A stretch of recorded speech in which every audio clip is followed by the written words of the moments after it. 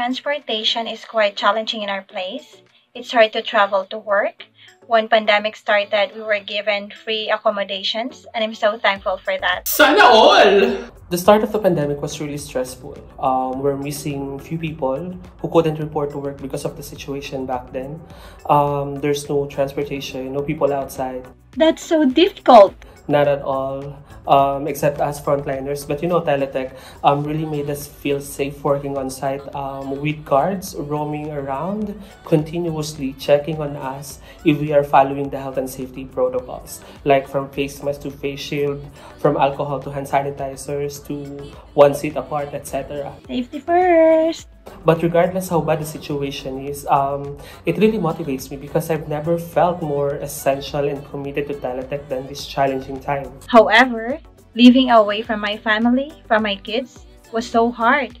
Good thing, my colleagues and I supported each other during those tough times. They started calling me Mommy Medi. We became like a family, a real support system.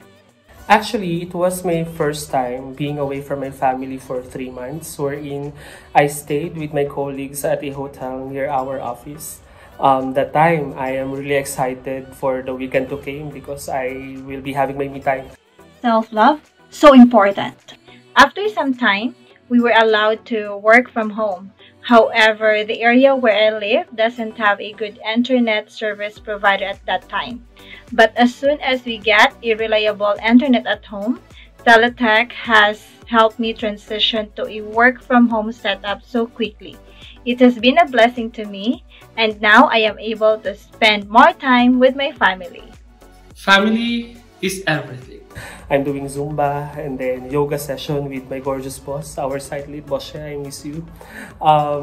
You know, I did everything just to ease the boredom and the homesickness. But at the end of the day, whatever the situation was, TTEC really made me feel like I had a home away from home. And that's what matters most. I love it! Stay strong, TTEC! And stay safe.